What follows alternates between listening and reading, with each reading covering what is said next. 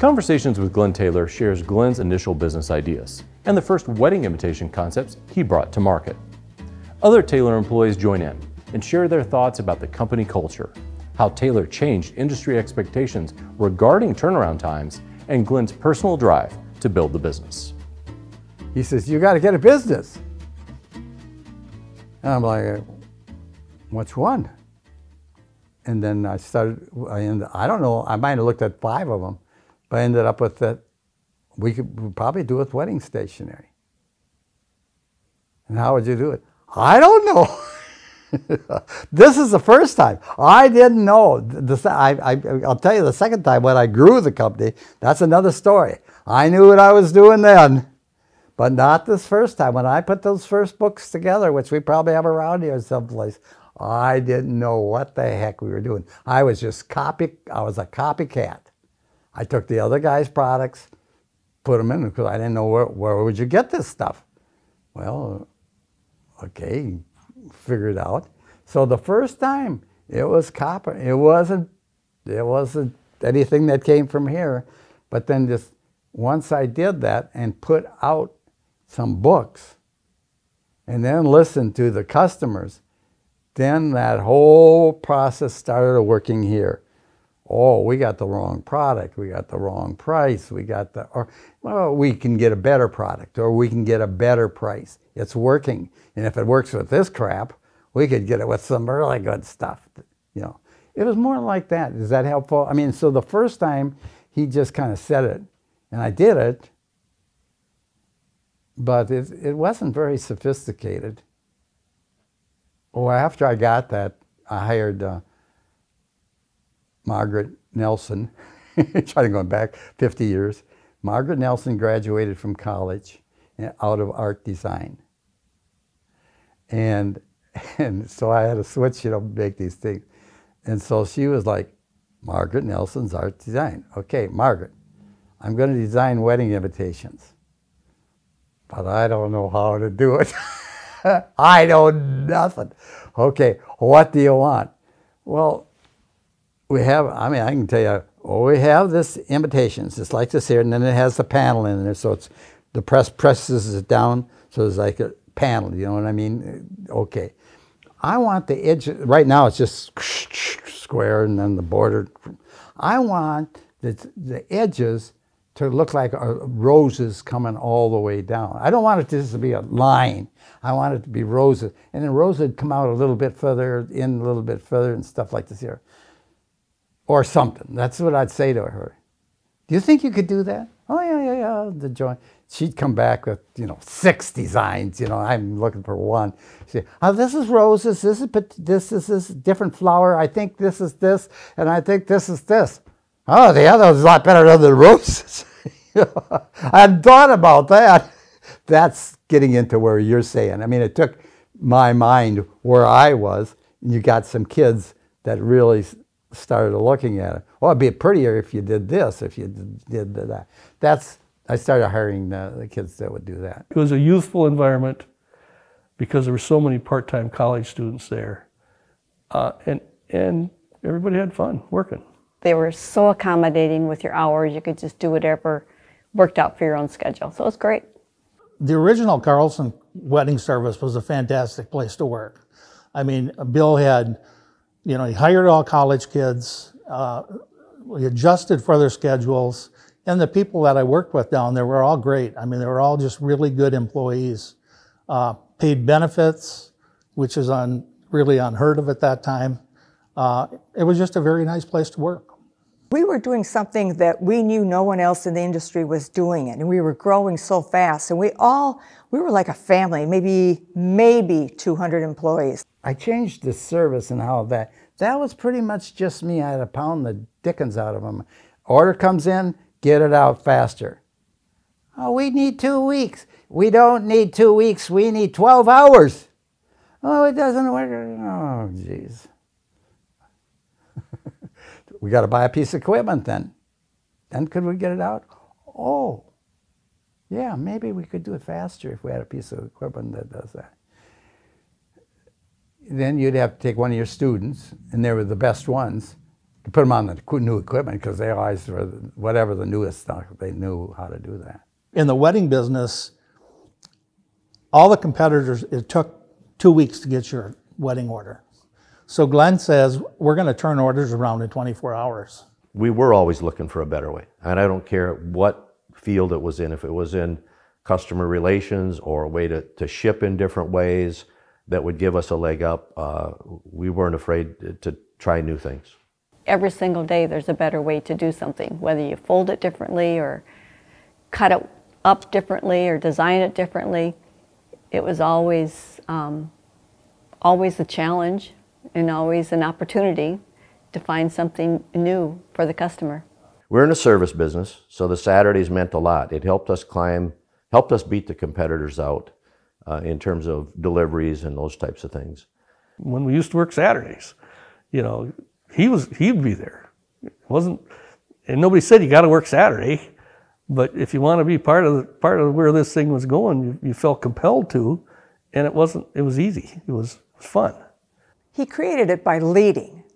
I mean, it wasn't like he told us to work long hours to get this in, and then he walked out the door. He was probably there longer hours than the rest of us. It was fun. Actually, it was very, very challenging. There's always something new, and I think that's what made me stay. Never a dull moment, ever. When you hire 20 years old, changing culture is pretty easy. I mean, if they believe in you, you think of the things that you learned when you're good things that worked for you when you were young are pretty basic in here, you know, and that's the way most of our employees are. We did have fun. Sure, we worked hard, but it was fun. There was an energy there that I haven't seen in a while. Leaders, and this isn't just Glen, leaders lead by example. And he always worked harder than anybody.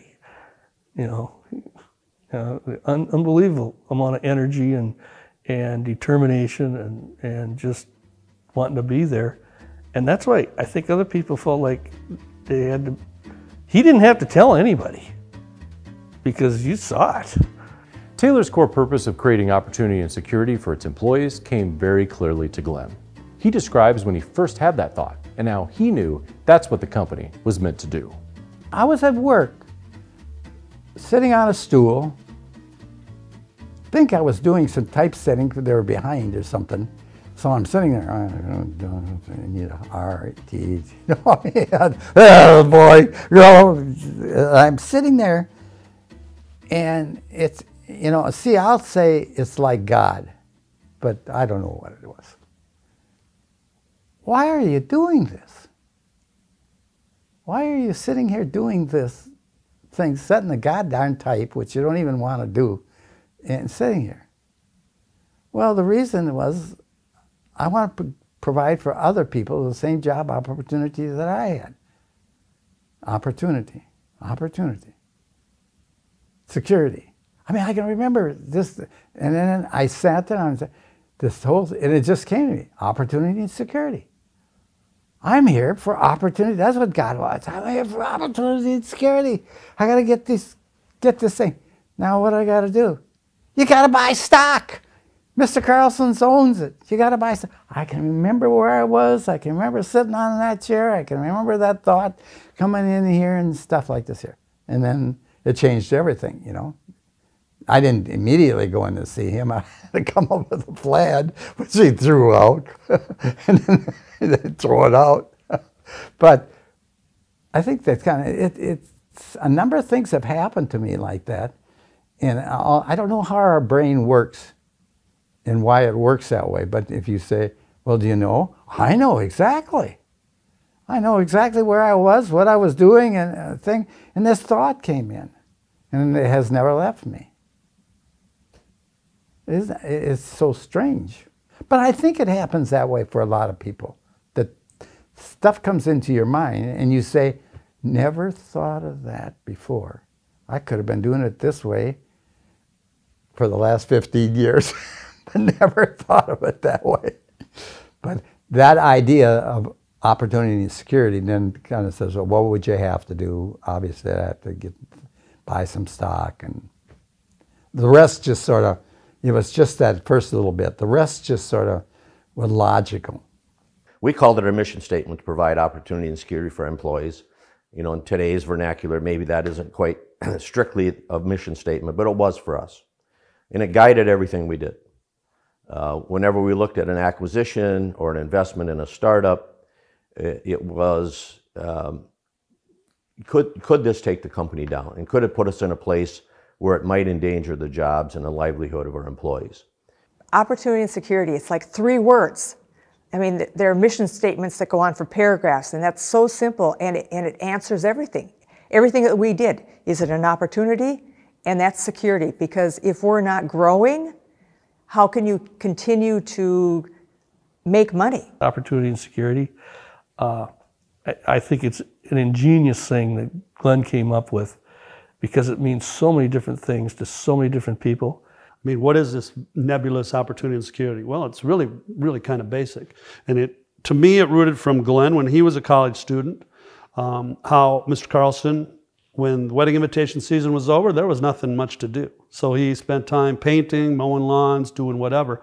We ended up doing the same thing, where Glen, and staff and everyone else, the management team, would keep us on, and we would do it for our employees, doing things like pasting. I mean, I spent a lot of hours pasting in the off seasons, pasting catalogs of wedding invitations, sorting rings. We'd buy rings for scrolls over from China, and they had different designs in them, and they'd come in bulk, and they had to be sorted. I mean, it was really like crazy work, but it kept us employed. You know, he has such a sense of responsibility, and so he was going to create opportunity and security for everyone. And one of the things we really talked a lot about in my time at Taylor Corp was that we needed to do that for each other, right? We needed to make sure that we have a lasting and sustainable organization, and that the kinds of decisions that we make have in mind that we're all doing that for each other, and that's the care we have for each other as a team of people who work together and care about the work that we do. I had an opportunity to get ahead.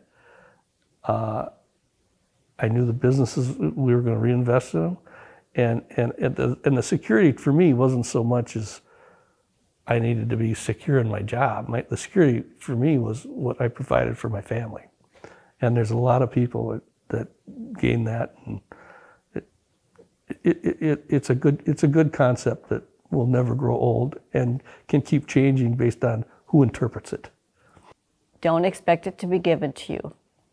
Ask for it, prove that you can do it, and take a risk and go for it. The opportunity part, which was obviously in most of my career, because I was always about growth, always about moving on to the next opportunity, the challenge or whatever, was the growth of the company. To have opportunity, you have to grow the company. I learned early on that this is the culture of this company, the profitability of the company, the idea of taking those profits and reinvesting in the company to grow the company, those are things that you don't find in a lot of different companies. Glenn could have, as he was growing, he could have taken and spent a lot of money instead of reinvesting it in the company, which he didn't. He pushed it all back into the company, made the company grow, increased security. And I saw a lot of people come into Glen, many people, and say, I want to do this. Can I do this? I want to be a manager. Will you help me? I think I can be a supervisor over here. I think we can do this. I think I can modify this press and do this. I think we can change this. What if we add this? I want to add folders. I want to do, it was always, and Glenn would just kind of, why don't you run with that? Tell me what you need.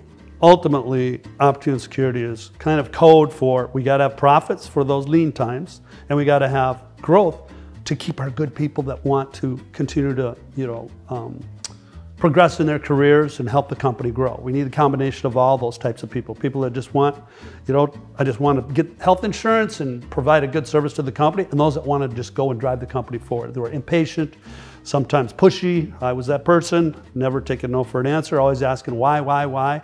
And I think in many companies I would have maybe been shown the door, my attitude was actually embraced. And I remember pushing staff harder at that time, company president.